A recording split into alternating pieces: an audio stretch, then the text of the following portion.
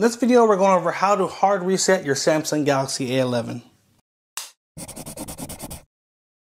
Hey everyone, thank you for joining us today.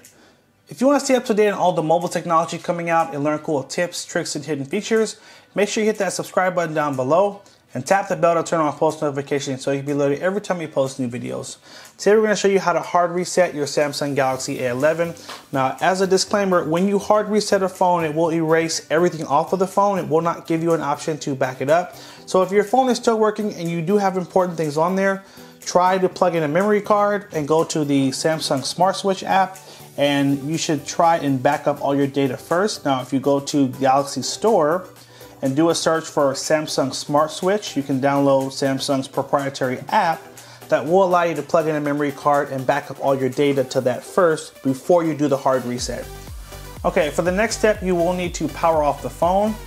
And once you power off the phone, then you're gonna hold the power button and the volume up button. So first, we're gonna simply hold that power button down for a second and then just tap the power off button.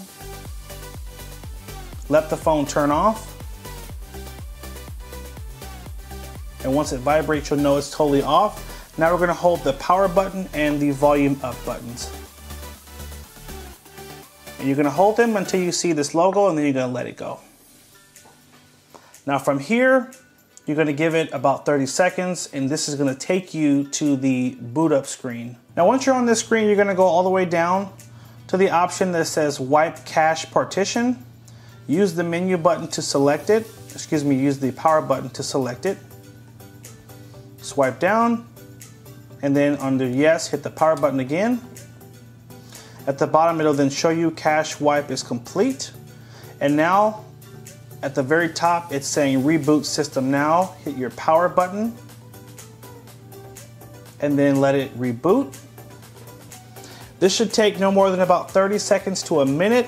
Now, if you notice your phone is stuck on the logo, no problem. Just simply hit the power button on the side, and that should kick you past this screen to the startup screen.